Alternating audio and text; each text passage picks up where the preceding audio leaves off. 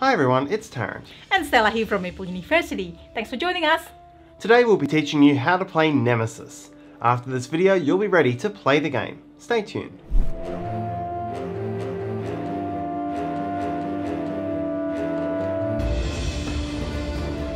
Let's learn to play Nemesis, game designed by Adam Kvapinski and published by Rebel Studio.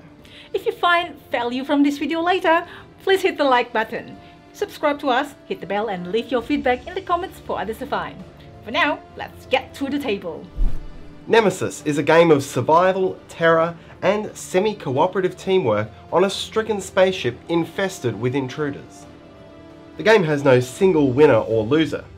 Each player begins the game with 2 objectives and early in the game must settle on one to resolve. A player wins by completing that objective and by surviving the journey back to Earth, either in hibernation or by escape pod. Each player who achieves these 2 outcomes wins the game. But be warned, not all objectives are compatible.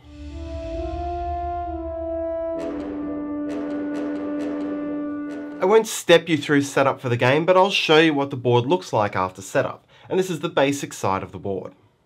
There are 16 face-down room tiles, 11 of them around the outer ring marked with the number 1 and 5 marked with the number 2. You'll always be using every number 1 room that comes with the game, but there'll be some number 2s left over. At the front of the ship is the cockpit, including a face-down coordinates card showing where the ship is presently headed. At the rear is the 3 engines, with the top tile in each stack showing whether that engine is damaged or working. On the sides are the evacuation pods A and B. But note that this doesn't reflect their physical position on the ship. These A pods, for example, are actually located next to the evacuation section A room, which you'll have to find during the game. At the bottom is the round tracker and the self-destruct sequence, which is fortunately not yet active. You'll set up a cloth bag containing tokens representing the different intruders in the game. There's 1 blank, and then in order from smallest to largest, the larva, creepers, adults, breeders, and the queen. Leftover tokens are kept in stacks nearby for later use. To set up the players, each player gets a player number and 2 objectives. 1 personal and 1 corporate, which are kept secret. With knowledge of the objectives, players now draft their characters. You'll then take your character's components, your deck of action cards, which are shuffled face down, your starting item, which is placed into one of your hands and loaded up with its starting ammo cubes, and 2 quest items on the face down side. Player 1 gets the first player token for the first round. And note that while first player will rotate from round to round, these ID numbers will not, which is important for objective cards that refer to a specific player ID. Player minis, plus this token representing a dead comrade, start in the hibernarium. Nearby, you'll have all the other components you need to play the game, different decks of cards and piles of tokens. And note that your deck of contamination cards will look like action cards on the back. You're now ready to play.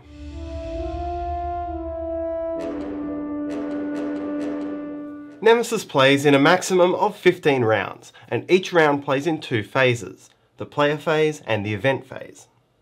The player phase takes place in turns, starting from the first player and going clockwise around the table. On a turn, you will take 2 actions, and each of your actions will either come from one of your action cards or require you to pay a cost by discarding action cards. If you take only 1 or 0 actions on your turn, then you must pass, and you're out of the rest of this phase. Then follows the event phase, where intruders will attack characters in the same room. Then intruders suffer fire damage. Then you'll draw and resolve an event, which means first moving intruders, and then resolving the text effect. And finally, you'll draw a token from the bag and resolve its effect. To win the game, you must complete your objective and survive back to Earth. You begin the game with 2 objectives, and you will discard one of them, thereby choosing the one you want to complete, immediately the first time any intruder mini is placed on the board. There are 2 ways to survive and get back to Earth. The first, on the main ship, is to go into hibernation with the ship's coordinates set to Earth, and make sure the ship is not destroyed. And the ship can be destroyed if at least 2 out of the 3 engines is damaged at the end of the game, the self-destruct sequence reaches 0 or is active at the end of the game, or if at any point you would place a 9th fire token or a 9th malfunction token on the board at once. The other way to survive is in an escape pod, and if you can get into one of these, then this will always take you back to Earth.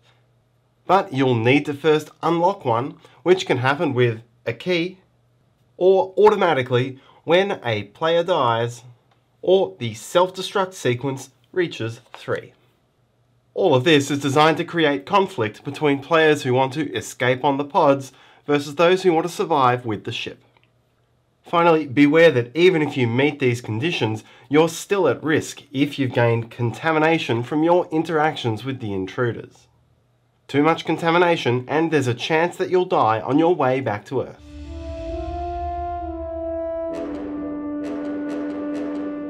Now we'll take a closer look at the player phase, and in particular we'll have a look at the actions which represent the basic actions you can take on the ship, such as moving, attacking, and so on.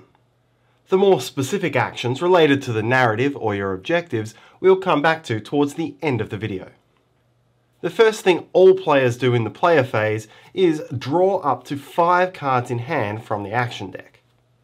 Shuffle your discard pile into a new draw deck if you run out. Then, except in round 1, pass the first player marker 1 step clockwise. Now players take turns, and on your turn you must take 2 actions, and there are lots of different sources of actions. Basic actions printed on your player board, actions printed on your cards, the actions printed on the action cards in your hand, and the action printed on the room tile in your current room.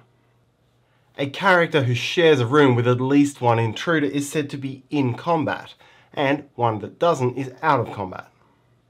And there are certain actions restricted to only being done in combat or out of combat. Some show these icons while some do not. Every action you take has an action point cost, which is shown in this white square. And this is paid by discarding that number of non-contamination cards from your hand to your discard pile.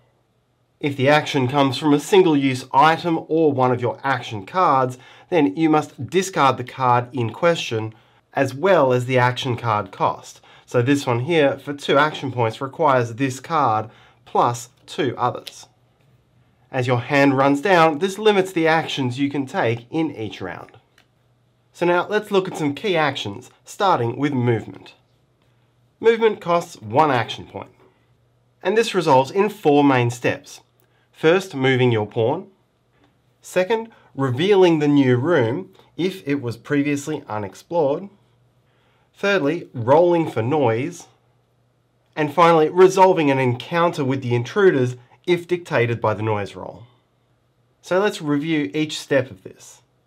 Firstly, you can move down any corridor to an adjacent room unless that corridor is blocked by a closed door token.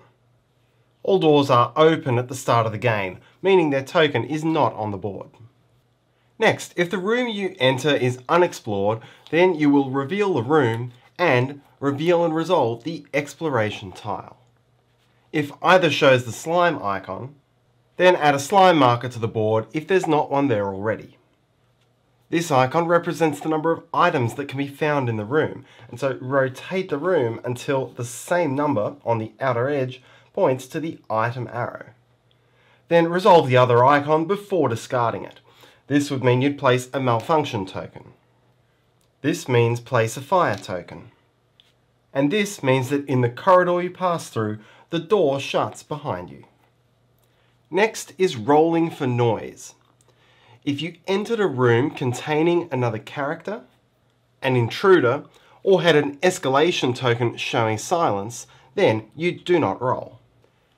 Otherwise, you'll roll the noise die once. On a roll of silence, nothing happens. On the roll of a number, which will be between 1 and 4, place a noise token in the corridor corresponding to the number. If the rolled corridor shows this red dot, then you place the noise in the technical corridors, that is the ductwork that connects many of the rooms all across the ship. And if you ever roll a corridor which already has a noise marker in it, then this triggers an encounter. First, discard all noise from corridors adjacent to that room, including the technical corridor. Then draw an intruder token from the bag.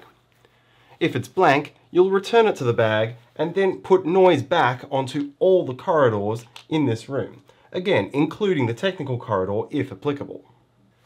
If you draw an intruder, then place the matching type of intruder mini into your room. Then check the reverse side of the token. If your current hand size, including contamination, meets or exceeds this number, then nothing else happens. But if it's less, then the intruder attacks you immediately in a surprise attack. Surprise attacks work exactly like regular attacks, which we'll describe later in the video. This means you're at greater risk of being attacked later in the round when you have fewer cards. And do also note that you can do noise rolls during the event phase after you've passed for the round, and this can be a reason to keep some cards in hand. Either way, after the encounter, the token is placed with the rest of the spare tokens. If you roll danger, or if you draw danger, or if you're currently slimed and you roll or draw silence, then all intruders in adjacent rooms who are not already in combat with another character will move into your room. This never triggers an automatic attack, but do remember that they'll attack you when the event phase comes around. If no intruders move when you resolve danger, then fill up all of the corridors in that room with noise, the same way you would for drawing a blank tile in an encounter. And so that summarizes the basic movement action. You'll move along an open corridor, discover the new room if applicable, and resolve the exploration tile. Roll for noise if you enter a room with no intruder or character, and resolve an encounter if you make a second noise appear on the same corridor. If you are not in combat, then for 2 action points instead of 1, you can do a careful movement. This works the same as normal movement, except that instead of rolling for noise, you choose the noise result between 1 and 4. Finally, if you are in combat, then to move you must escape. This works like a normal 1 action point movement, except that the intruder attacks you before you start the movement sequence. Once again, we'll describe how attacks work in the event phase of the video. Next, we'll talk about actions and rules related to carrying objects and items. In the game, objects are represented by these circular tokens which you can find on the board, while all items are represented by these small cards. An item with this icon, a hand carrying a handle, is called a heavy item, and it must be held in one of your 2 hands. Objects are also considered heavy, and if you carry one, it occupies a hand slot too. Meanwhile, you can carry as many non-heavy items as you'd like, and you cannot show them to your opponents. You can put them into this card tray or hold them privately in your hand. There are 4 decks of items in the game: military, medical, technical, and crafted. These 3 are shuffled while these are not. As an out-of-combat action, by playing a search card from your hand, you can search your current room for an item, as long as your room's item counter is greater than 0. A coloured room produces only items in its colour.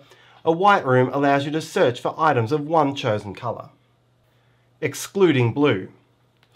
Take 2 items from the corresponding deck, look at them, and then choose the one you wish to keep, placing the other on the bottom of the deck, equipping your new item as appropriate, and rotating the item counter down in your room.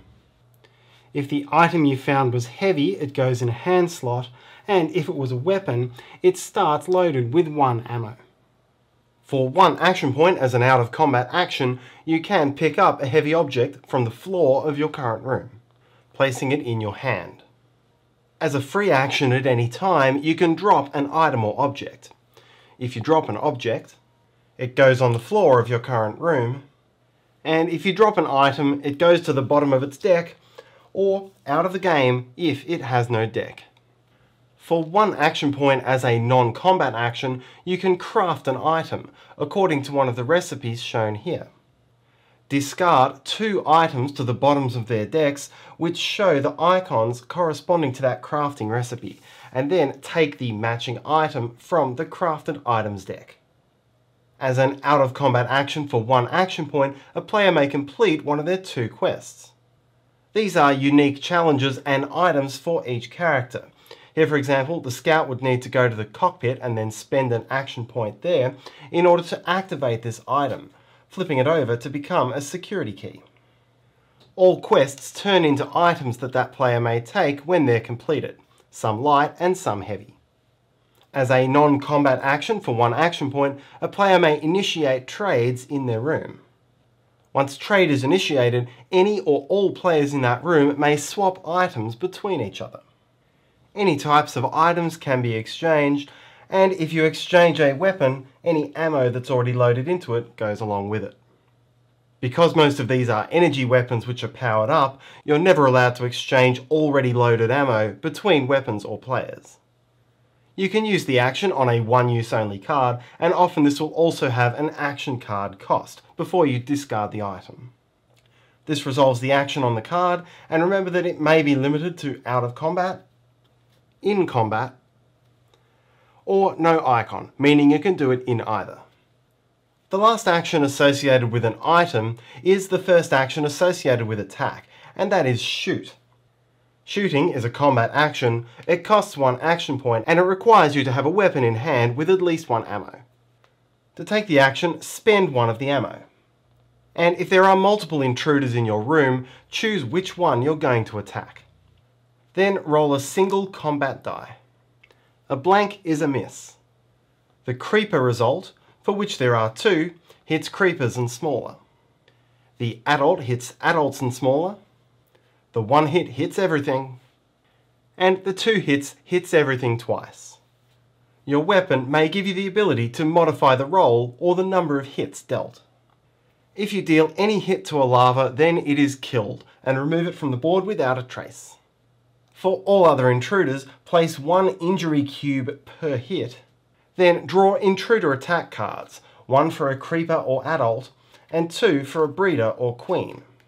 If the total number of injury cubes meets or exceeds the sum of all numbers drawn on these cards, then the intruder is dead.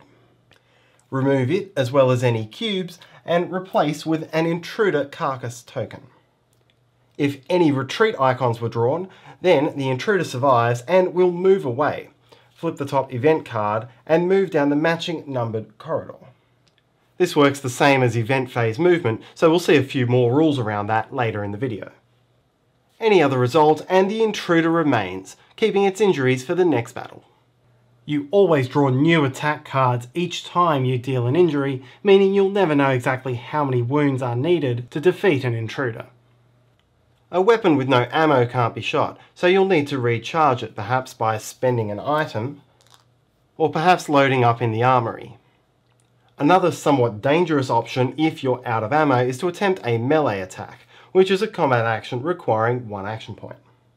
Coming in direct physical contact with the intruders gives you a risk of being infected, so you always draw a contamination card into your discard pile. As we've seen, these can choke up your hand and they can come back to kill you at the end of the game, but we'll go into that in more detail later. Then you roll 1 combat die as usual. This symbol does only 1 hit instead of the usual 2, and if you fail to hit, so for example if you rolled this while fighting a breeder, then you suffer a serious wound. Again, more on those later, but as you can see, melee attacks are particularly dangerous ways to fight the intruders. We'll finish this section with some of the other key actions which help you to move around and navigate the ship. We'll come back and talk about how all the individual rooms work in the later part of the video. However, no room will work if it has a malfunction token on it. As a non-combat action, you can use a repairs card from your hand to remove a malfunction token from your room. Doors can sometimes prove quite disruptive to your planned movement, and there are cards which will allow you to open or close doors in corridors connected to your room. To close a door, you'll place the door token, making that corridor impassable, and to open it, you'll take the token off. A closed corridor still generates noise in the normal way, and is considered noisy on both sides of the door. Another way to deal with a troublesome door is to destroy it using a demolition card. A demolished door is tipped on its side. It's now considered open and can never be closed again. Demolition can also be used to add a malfunction marker to your room if it doesn't have one. If all 8 malfunctions have been placed and someone goes to place a 9th for any reason, then the ship explodes. Remember, not all players are interested in having the ship survive this game. Finally, each player has an interruption card which can be played out of turn to cancel the action that another player in the same room has just taken. This lets you directly sabotage opponents whose objectives don't match with your own, but do note that these can be interrupted by the player's own interruption card. We'll come back to the rest of the player actions later, and now we'll talk about how to finish the player phase and move into the event phase. When you end a turn, having taken any actions or passed on that turn, if you are in a room with fire, then you suffer 1 light wound. Play then passes to the next player clockwise who has not previously passed. On the first turn you take without 2 actions, you will pass. You can then optionally discard any number of cards from your hand, including contamination cards, but remember that you may be doing noise checks during the event phase, and so it can be helpful to keep some action cards to avoid surprise attacks. Once all players have passed, you'll move straight to the event phase.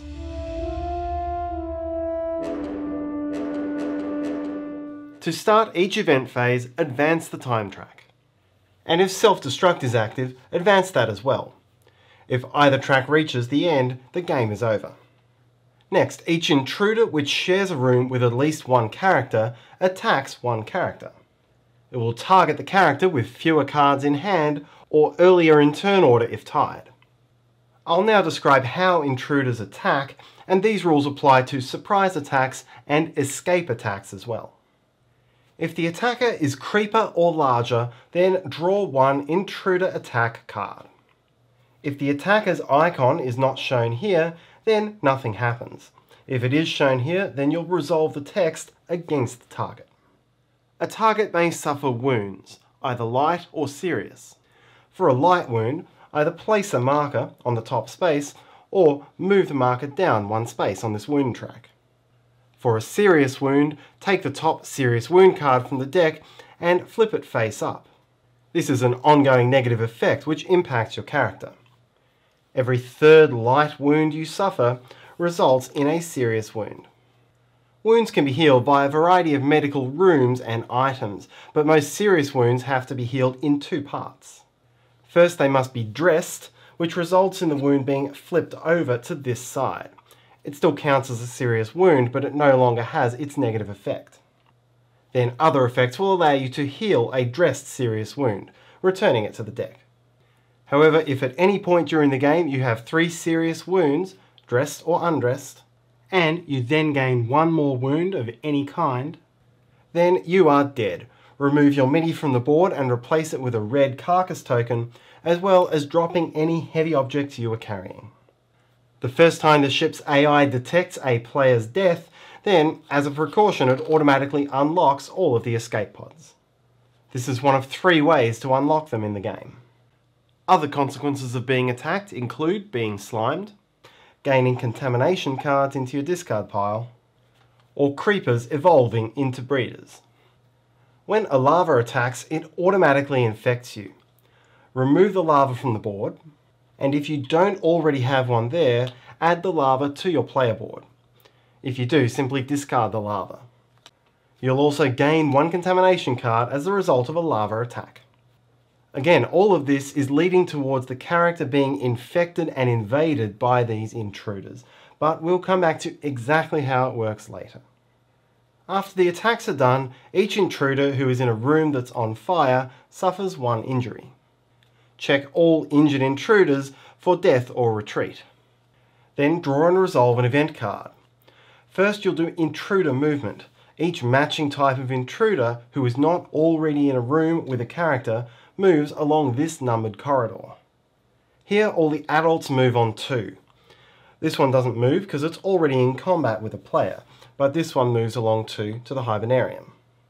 Intruders can move to unexplored rooms, so this one moves here, waiting for it to be explored or to move off again. Intruder movements are blocked by closed doors, and in this instance the intruder will try to move along 2, but will instead stay where it is and destroy the door. And if the intruder's movement takes it into the technical corridor, then it disappears into the ducts of the ship and is removed from the board. Take a random matching token type and return it to the bag. It hasn't been killed, it can still come back into play later. Then resolve the text effect. There's a variety of different effects, most of them bad, which can include attracting more intruders, spreading fire or malfunction, and a variety of others. Finally, you'll do the intruder bag development, where you'll draw one tile from the bag and resolve an effect based on what you drew. Be clear that this is a randomizer effect. It's not going to bring this intruder onto the board, it's going to resolve an effect, usually before putting this back in the bag. If you draw the blank, you'll return it with a new adult token to the bag. If you draw a lava, you'll remove that token and replace it with an adult. If you draw a creeper, you'll remove it and replace it with a breeder. If you draw an adult or a breeder, each player not currently in combat will do a noise roll in turn order, before the token is returned to the bag. This is where keeping those action cards in hand can be helpful, because a surprise attack could come from that noise roll. Finally, if the queen is drawn, then check whether there are any characters in the nest. If there are, then put the queen there and resolve an encounter. If not, then the queen lays one more egg in the nest, which you'll do by taking one of the spare eggs and placing it on the intruder board in this eggs in the nest section. If the queen was not on the board at the end of the action, put the queen token back in the bag.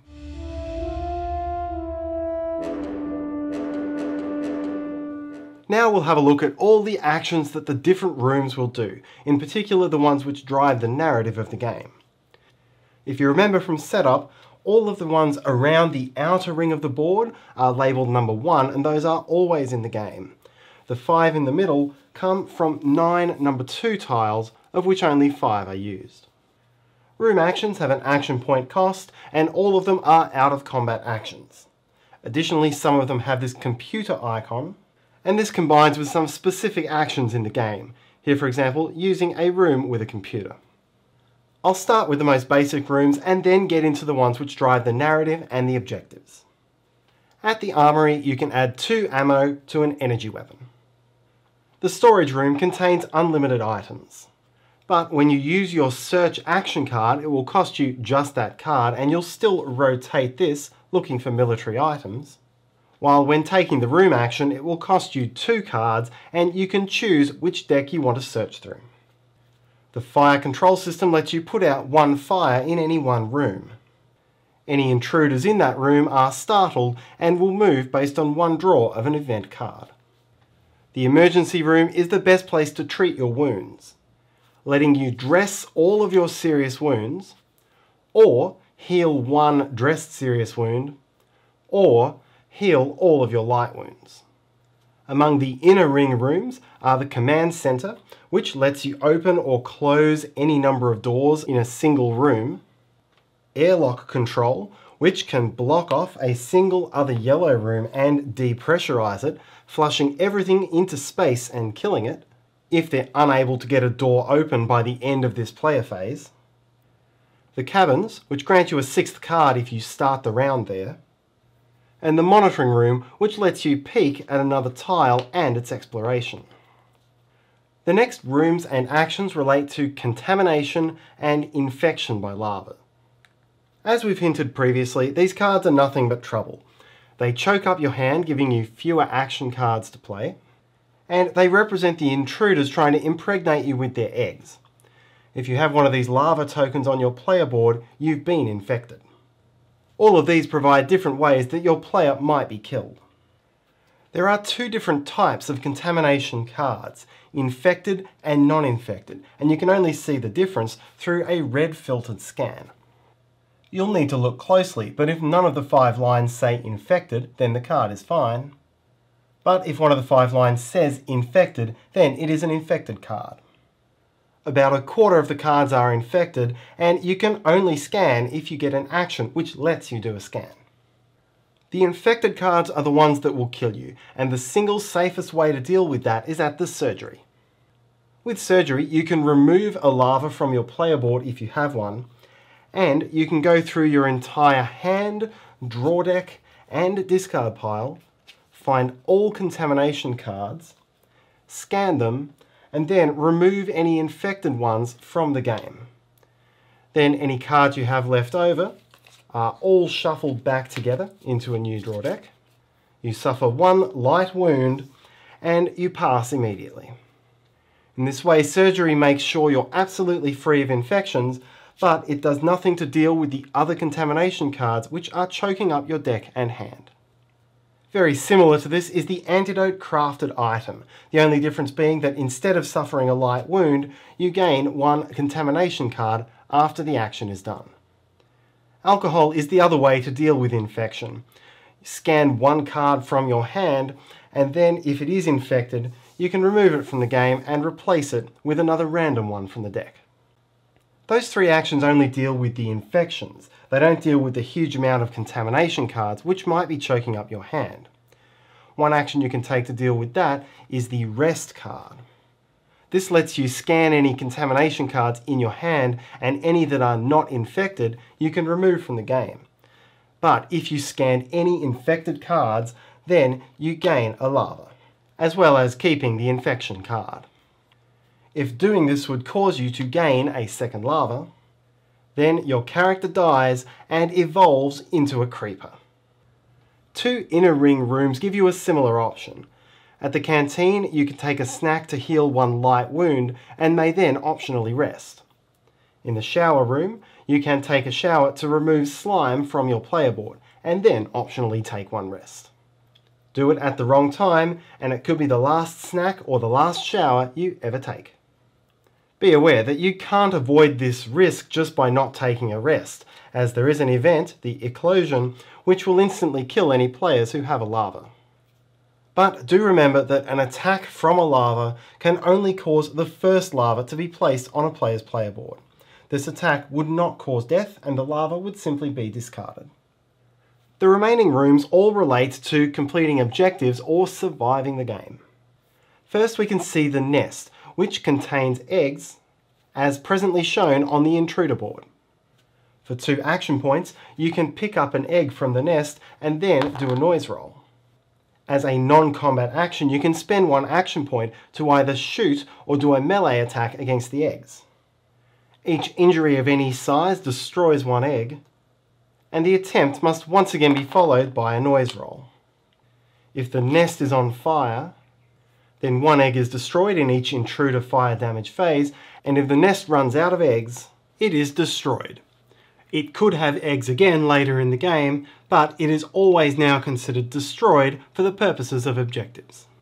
There are several objective reasons you might want to do this. Your objective might be to destroy the nest, or to do something with an egg.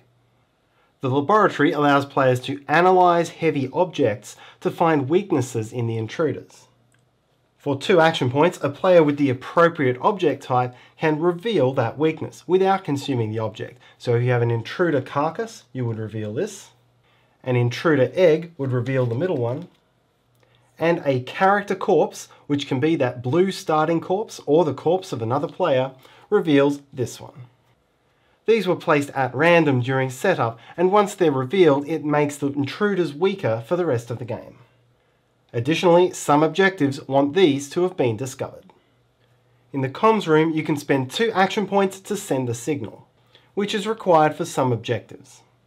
A player whose objective is to send the signal must personally send the signal. They can't rely on another player's signal.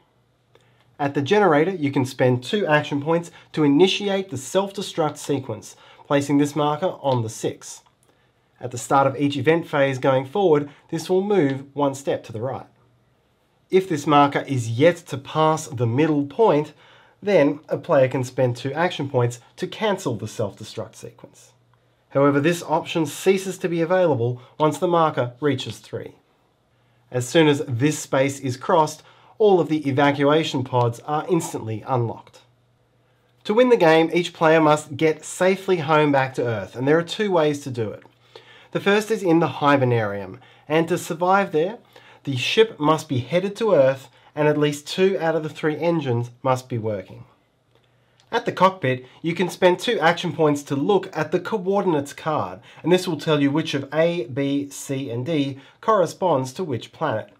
Here Earth is D. You must look secretly. You can't show the card to other players, and you can tell them whatever you want. Alternatively, you can spend 2 action points to adjust the destination.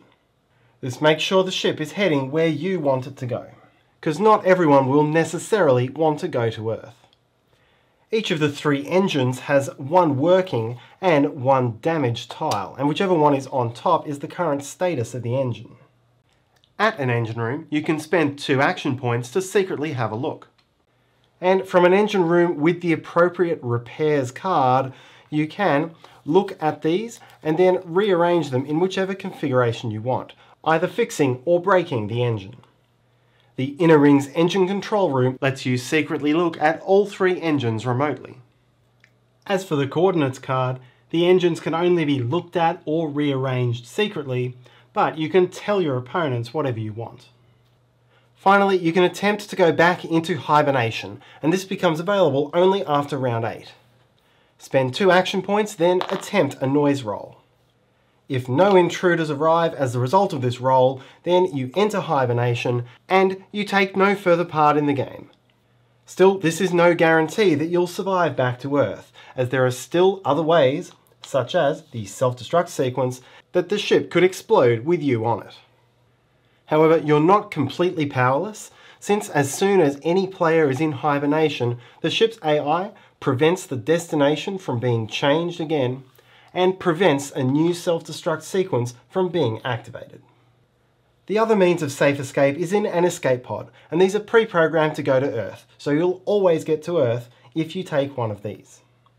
The pods begin the game locked, and they automatically unlock the first time a player is killed, or when the self-destruct sequence goes down to 3. All these should be flipped over to the unlocked side when this happens. There's also the Inner Ring room hatch control, which lets you lock or unlock pods remotely, as well as some other specific items. And these can be used to lock a pod even if one of the automatic opening effects has already occurred. Entering a pod works the same way as entering the hibernarium. Do a noise roll, and then if no intruders arrive, jump into one of the pods in the matching lettered bay. When you enter a pod, you may launch it immediately, meaning you're returning safe to Earth and you take no further part in the game. But you may choose not to launch immediately, perhaps if you want a specific player to survive. If you choose not to launch, then the only time you can launch in future is at the start of your first turn of each round. If you don't launch, you may choose to exit the pod and go back to the evacuation section, but whether you do this or not, you immediately pass.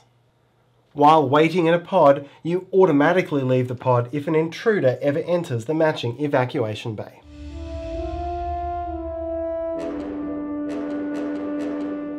That's all the rules you need to know to play Nemesis, and we'll quickly now revise the sequence of the game and how to go through the end of the game. To begin the game, players are woken up in the hibernarium with 2 objectives, a personal and a corporate. The objectives and other secret information in the game is strictly secret. You cannot show other players the cards, although you can tell them whatever you want about them. The first time any intruder mini is added to the board, each player discards one of them, having only 1 secret objective thereafter. A player wins the game by completing this objective and surviving safe home to Earth. The first way to survive is with the ship. You must enter the hibernarium after round 8, have the ship's destination set to Earth, and make sure the ship survives. Things which will make the ship explode are 2 or more of its 3 engines being damaged at the end of the game, the self-destruct sequence either finishing or being active at the end of the game, or if there is ever a need to place a 9th fire token or a 9th malfunction token during the game. If any of these happens, then the ship is destroyed and everything and everyone on it is destroyed or killed for the purposes of your objectives. Your second way to get back to Earth is to unlock and escape on an escape pod. The game ends immediately when all players are either dead, in hibernation, or escaped on an escape pod. Or if the round marker reaches this space, in which case any players who are still walking around the ship are killed when the spaceship goes into hyperjump. At this point, you'll reveal the engines and reveal the destination. If the engines fail, then the ship explodes. While if the destination is not Earth, the ship survives, but any players in hibernation die. Finally, the intruders may have one more twist for any players who've survived this far. Some players may already be infected, having a larva on their board. All others must scan any contamination cards they have in their deck or discard pile, and if they have any infected cards among them, then they too are infected. Infected players shuffle their discard and draw piles back together. Then draw 4 cards. If any contamination cards are drawn during those 4 cards, then the player succumbs and dies on the way home to Earth. But if you draw 4 clean cards, then you've survived. Finally, and only now, it's time to check your objective cards, based on everything that has exploded and every character that's died during this endgame sequence. If you survived and you met your objective, then you are one of the winners of the game. All that remains is to look at some of the game's objectives, so you know what your opponents might be targeting. These ones require either a specific character not to survive, or for that player to be the only survivor. And you'll have to go for this one if you draw your own player number with that objective. You can never directly attack another player, but there are plenty of ways to influence their story towards a death. Some require ship actions like sending the signal, or discovering specific weaknesses, and these don't have to be discovered by the player, they just have to be discovered. Some require you to survive with a certain object, like an egg or the blue character corpse, or hoarding 7 items. Some are all about destruction. Destroy the nest, destroy the queen, or destroy the ship. One quester wants to make sure every room's explored. One needs to make sure at least one other player survives. There's a couple who just need the ship to reach Earth, and even one who wants it to reach Mars. This player's objective is an exception to the base rules, as this player can survive in the hibernarium on Mars. Not all objectives are used at all player counts, and you'll use these icons here. The game comes with a solo or fully cooperative mode, which uses a different set of objectives. And there's also a special set of action cards which allows the first eliminated player to take on the role of intruders for the rest of the game, and this will help you if one of your players has been eliminated early. There's also a more difficult and advanced side of the board, which features 2 separate technical corridors, red and blue, but otherwise plays the same as the base game. And that's how to play Nemesis. We hope you enjoyed this video. If you find this video useful, please help us by hitting that like button. Subscribe to us. You can also hit the meeple in the corner to do so, and hit the bell icon so you'll know when we have new videos. You can also follow me on Instagram for my board games journey. Comments, suggestions and feedback are all welcome in the comment section below. Thanks for watching, and see you next time.